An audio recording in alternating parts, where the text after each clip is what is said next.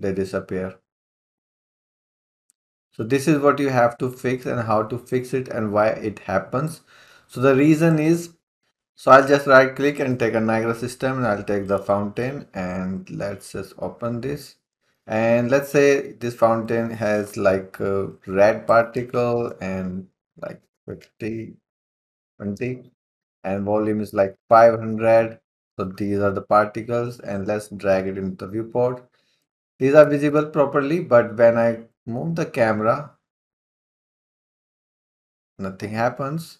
But if you make this GPU and it asks you to make the bounce, and now they disappear. So this is what you have to fix and how to fix it and why it happens. So the reason is because when you use the GPU, you have to use the bounding box, which is like fixed and which is here. And the default is 100 to minus 100. That means 200 in each axis. But my sphere location is 500.